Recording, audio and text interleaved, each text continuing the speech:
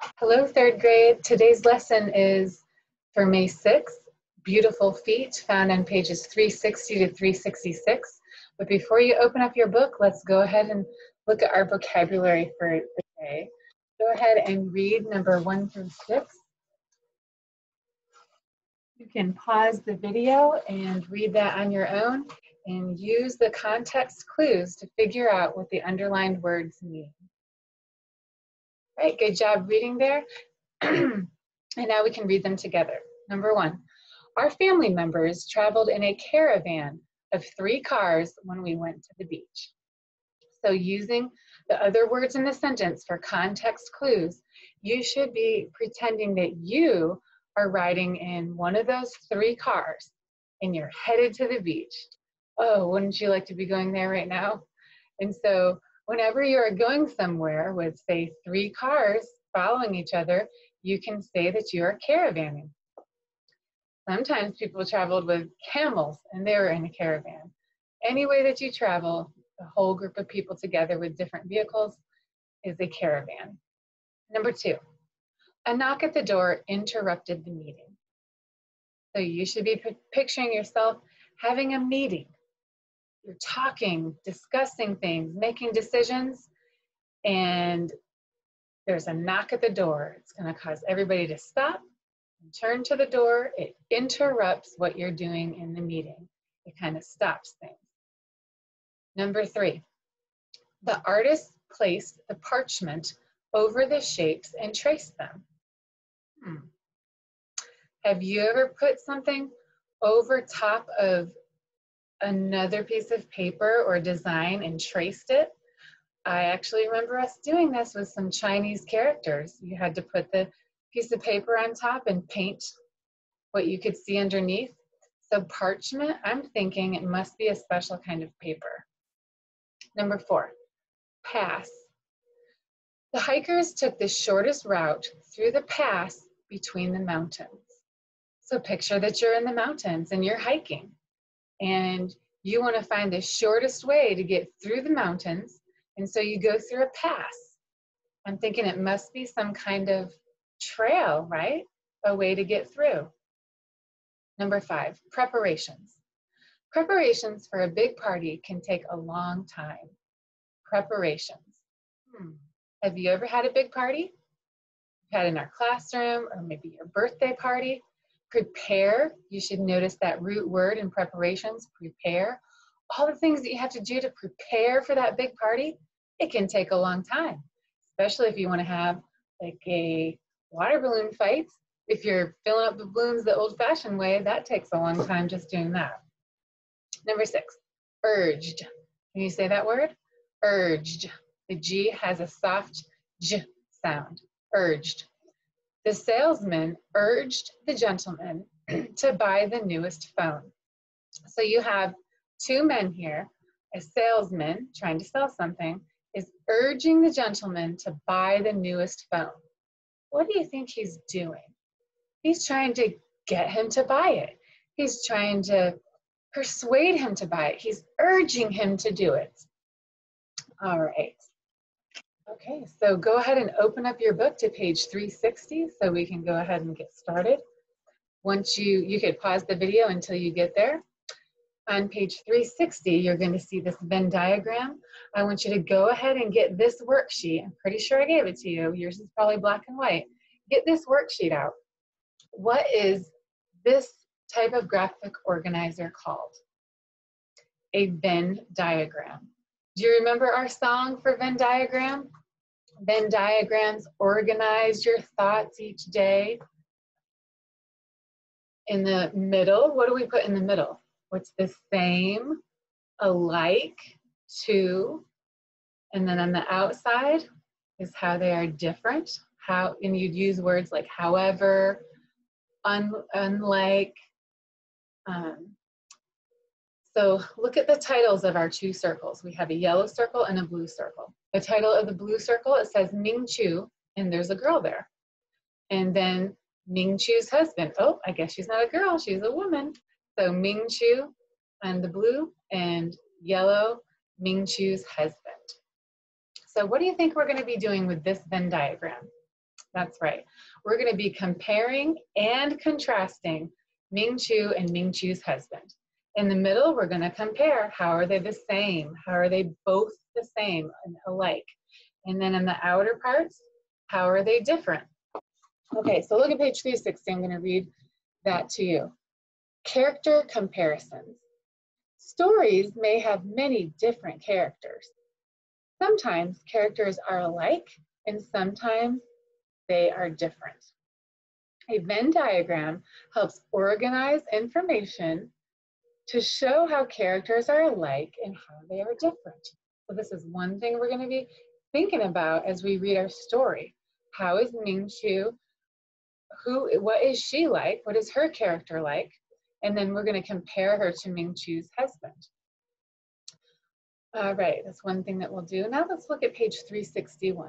I'm going to pause the video and read that to yourself silently first, okay? All right. Beautiful Feet, a true story retold by Ruth Braille, illustrated by Gabor Utomo. So what did Gabor Utomo do? Drew the pictures, right? You are drawing illustrations in your coronavirus journal every day. Hopefully, don't forget to do that each day so that you can get up to your 20 days of journaling. And okay, so the age-old custom of binding feet to make them beautiful causes this Chinese lady to appreciate the Bible's description of beautiful feet. Her tale is an adaptation of a true story that has often been told to encourage others in faithful witnessing. A tale or a story. You know what I'm thinking of right away? It's talking about binding feet and a Chinese lady. Who are you thinking about that we've read about? I'm thinking about Gladys Aylward, how she was an inspector to get people to stop doing this very practice that we're going to read about. And look at those shoes. Look at those beautiful Chinese shoes. Okay, I'm going to have you go ahead and start reading here in just a moment. And before I have you start reading, I want to show you this picture. Look at this picture. This is a picture. These aren't girls. These aren't little girls with their little feet. These are women.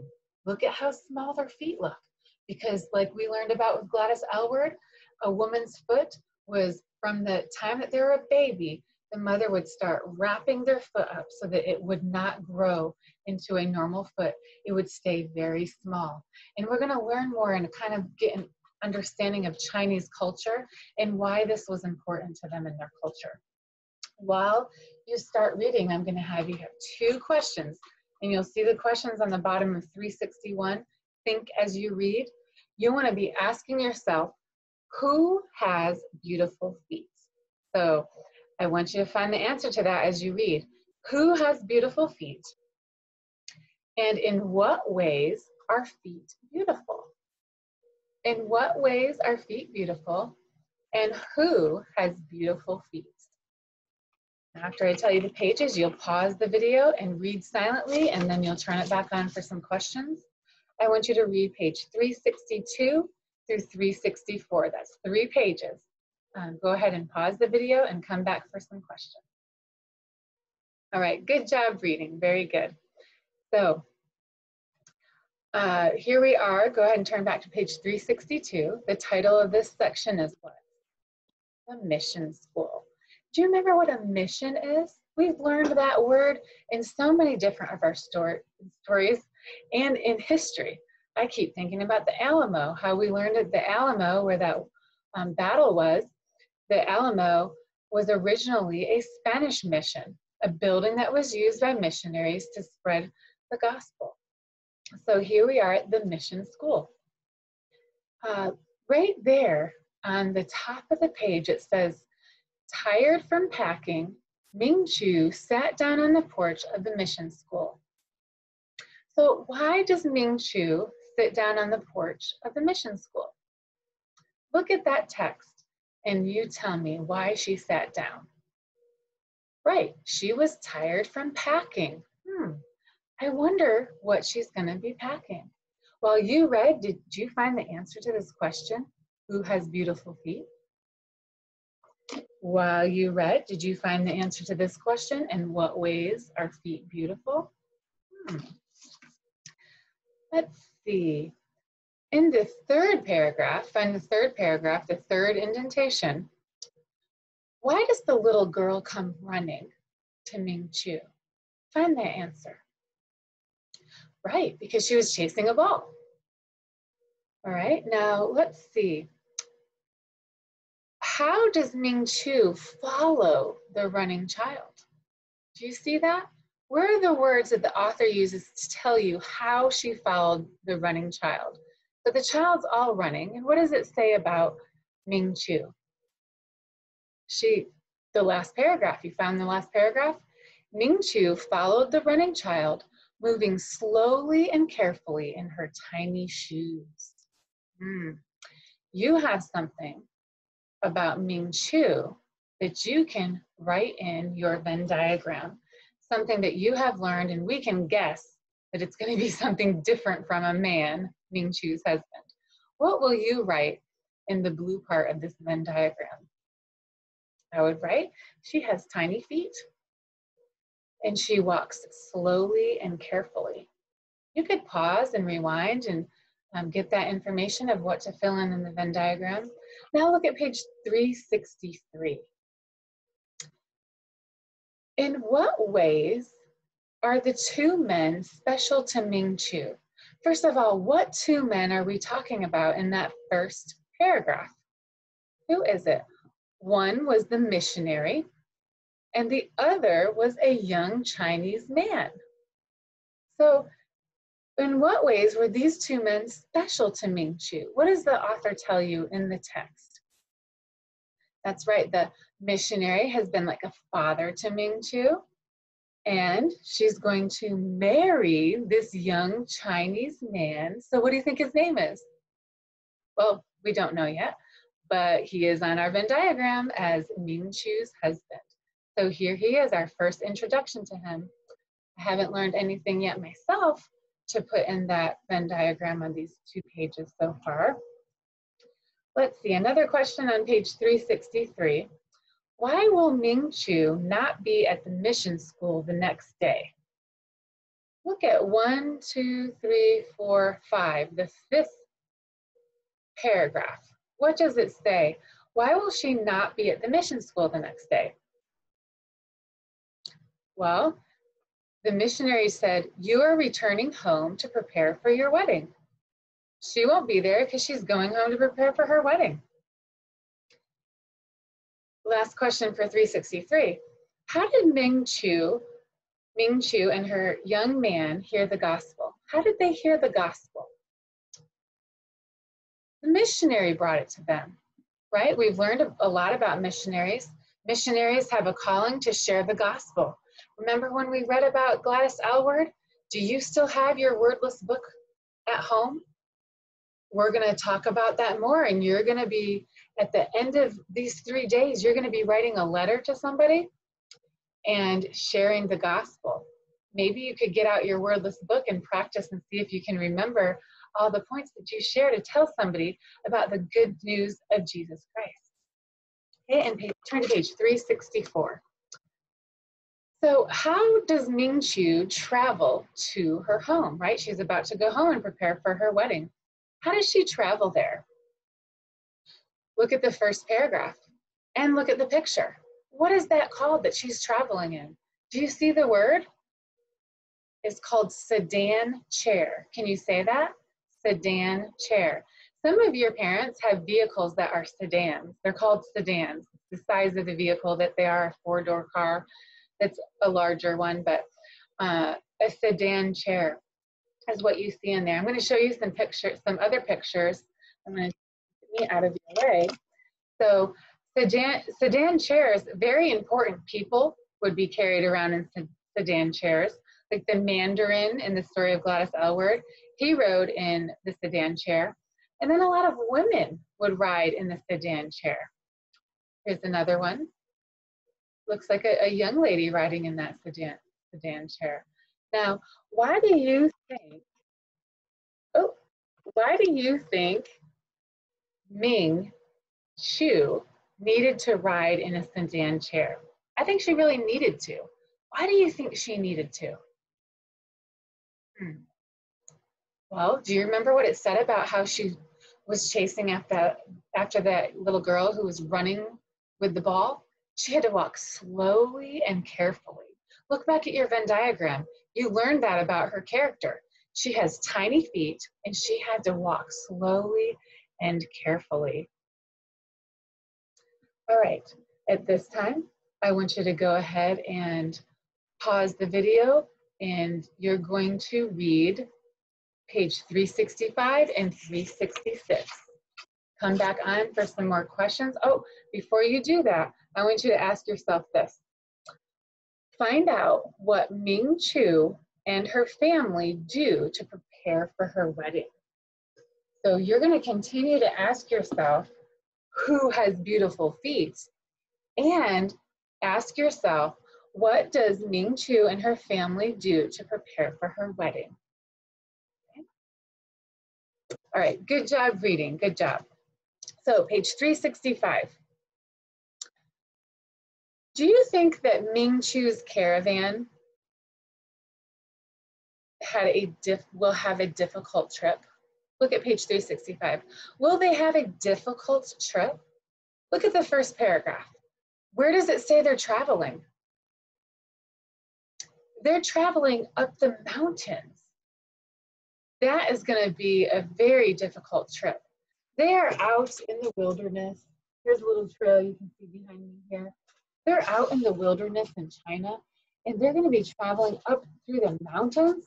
It is going to be a difficult trip. How long was the trip to Ming Chu's village? What did the author say? Find the words.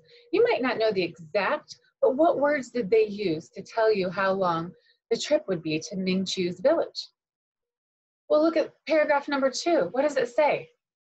Days later, the caravan reached Ming Chu's village.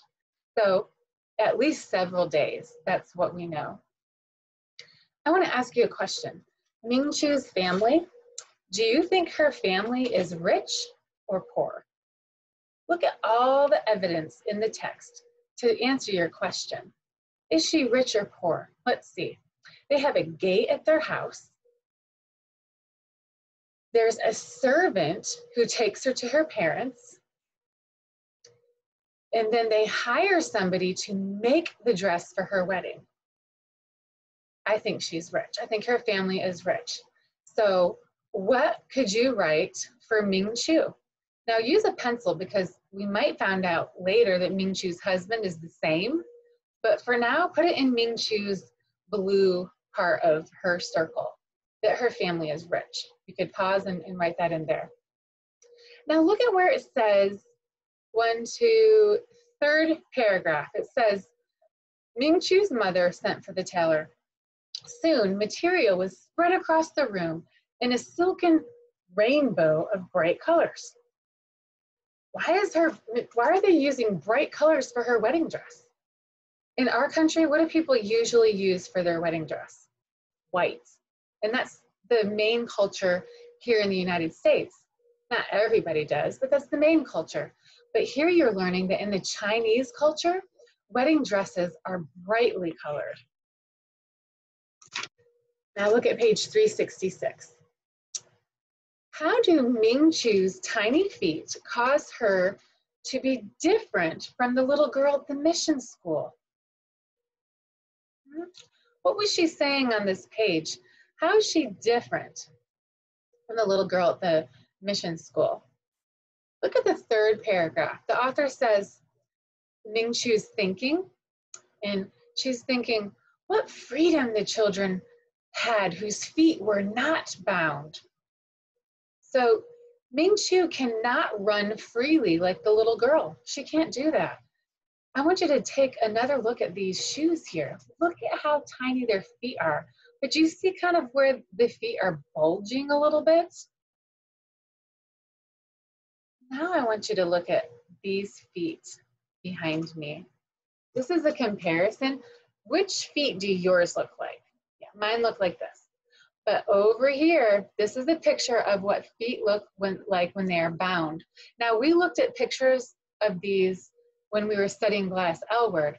So from the time they're babies, their mothers take, you can picture duct tape, but it's not duct tape. It's like a bandage that they wrap around their feet and keep it all squished in so it grows just like that, all squished up and really tiny. So tiny that it can fit into these kinds of shoes. Look at all these beautiful shoes behind here. Did Ming Chu choose to have her feet bound? Did she choose that? No, she did not. It was done to her when she was just an infant. Why do you think her mother did that to her? Why did her mother do that? Well, it's part of a different culture than what we're used to. In the Chinese culture, what was considered beautiful? Little feet. Little feet were considered beautiful. Also, if you were wealthy, that's what you did. It was a sign of wealth and beauty in the Chinese culture. This foot practice was banned in 1912. And when Gladys Aylward was in China, that was the 1930s. And the Mandarin hired her to be a foot inspector. So even 20 years later, they were still having a hard time getting people to stop binding their feet. And there's still people alive today in southern China, really old women, older women, elderly women who are still alive who had their feet bound. All right, last thing here. How do you think Ming Chu might feel about having bound feet? What do you think she feels about it? What do you think? Well, maybe she's pleased with all the attention that she gets, right? People think her feet are so beautiful. Or maybe she's angry that she can't run around like the other girl. What did you think? And who has beautiful feet? Well, we're seeing that Ming Chu has beautiful feet. So you could write that on your Venn diagram as well. Ming Chu has beautiful feet. Okay, just a couple questions to review those 5 pages that you just read. According to Chinese culture, what makes Ming Chu's feet beautiful? They're the smallest in the village. That's why they're so beautiful. How do Ming Chu's feet differ from other people's feet? Right, since her feet were bound, she cannot run. She needed to ride in that sedan chair and be carried around so that she wouldn't have so much pain when she was walking. How do you think Ming Chu might feel about having bound feet? Well, we just discussed that, so we're good with that. All right, your worksheet today is a Venn diagram. It's not about this story, Beautiful Feet. It's about your knowledge of how to use a Venn diagram. So if you remember from this Venn diagram, what gets written in the middle? Both circles meet in the middle. It's where they're the same. They're both the same. How they're the same? You'd say, he has small feet too. Well, we don't know that. Probably doesn't, because the culture was to bind the women's feet. And then on the outside, you have only Ming Chu or only Ming Chu's husbands, how they are different. You're going to have a list of what Ming Chu is like and a list of what Ming Chu's husband is like. And so on your worksheet, you're going to be comparing clouds. All right, good job. 3rd grade, I hope you have a great rest of your day. Do a great job on your worksheet. We only have 1 week left to go, and I'm very excited for you. Bye-bye. I love you, and I miss you.